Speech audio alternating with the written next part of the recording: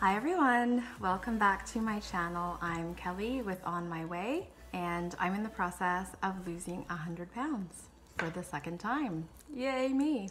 So I know that it's been a while since I've done a weekly update, and I had mentioned in a couple of videos previous that I had been on a bit of a setback and had been struggling a bit. And it happened right around the time that we actually filmed the how to bounce back from a setback video that we did a few weeks ago. And it was interesting because I noticed that a few of the other YouTubers that I follow and subscribe to were talking about how they were experiencing setbacks as well. And it happened really like just kind of out of the blue for me. I ended up like missing a couple of days of working out, and I was starting to feel a little bit, not frustrated, but I'm trying to think of the right word.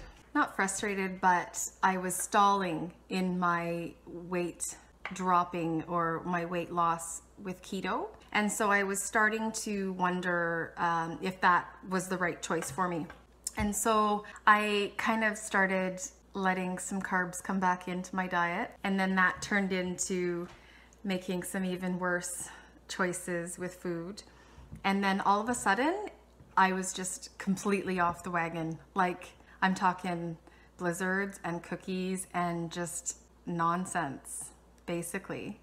And I immediately started to feel like lethargic and just horrible, and my body was aching again, and my joints were feeling swollen and painful again. Like, I had previously gotten down to 210.5 pounds, and then the week after it was up to 213.5. I actually ended up getting up to, it went back up to like 221. Mind you, that was during Shark Week and a whole mess of other, like with the dietary things. So once that started to happen, and what I really noticed was the soreness in my joints. And that was enough for me to say to myself, okay, I don't care if I was stalling. I probably wasn't doing keto properly.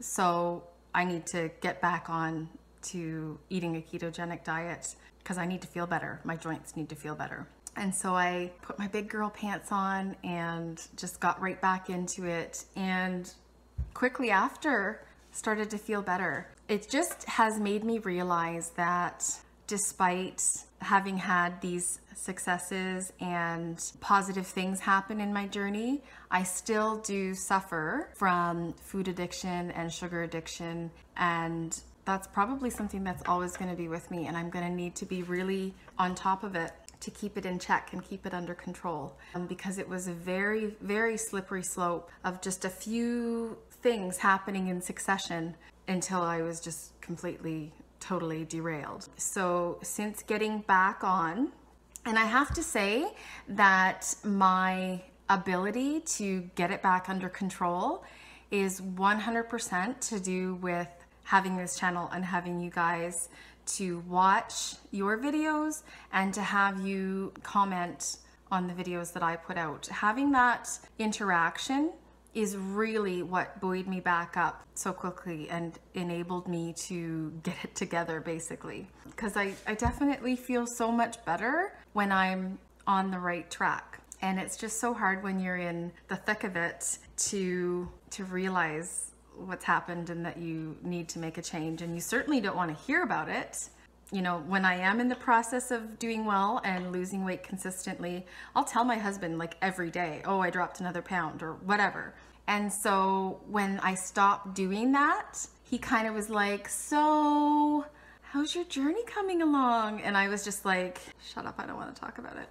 But Kimmy Tisme, she said something that was so amazing. Seriously, you guys need to check out her channel. She is the best. And she said something about, I even wrote it down on my phone, but I'm recording with my phone, so I can't look at it right now. Something to the effect of, we offer up excuses for things when we know we're not putting forth our best effort and we're not working as hard as we should be.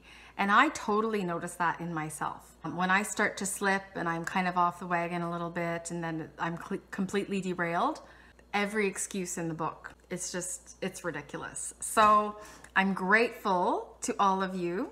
So grateful to have helped me get back on it. And I did do a weigh-in, and so I'll just insert a picture of it here. I was able to get down to 208, so I'm excited. That's a new low for me. That's a new low weight. From my last official weigh-in of 213.5 down to 208, I completely can't do the math right now. That's, I'm gonna say 5.5 pounds in the weeks that I've been MIA, shall we say. So I'm really happy about that, and I'm gonna keep going and keep up with the things that help to keep me motivated.